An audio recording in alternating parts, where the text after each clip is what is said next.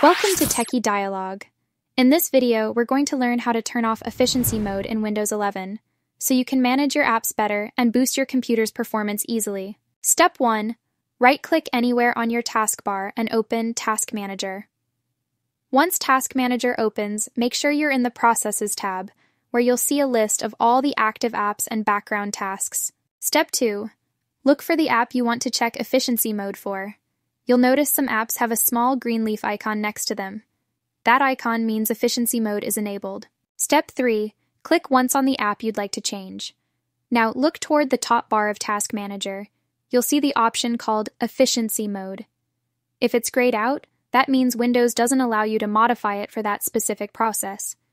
But if it's active, you can turn it off or on by clicking it. Step 4. When you click Efficiency Mode, a pop-up message will appear asking, "Do you want to turn off efficiency mode for this process?"